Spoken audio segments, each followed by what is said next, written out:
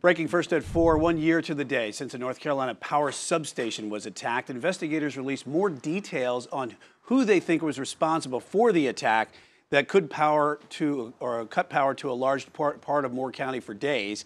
Now, the FBI and the Moore County Sheriff's Office are now asking for your help in finding a minivan seen on the night of the 2 electrical substation shootings. The occupants of that van may have information relevant to that investigation. The van is likely a silver or light blue 2011, 2017 Honda Odyssey. Investigators are asking anyone who may have seen the van the night of that shooting between 6 and 10 p.m. to call the FBI tip line or Moore County Sheriff's Office. There's a $100,000 reward for information to solve the case.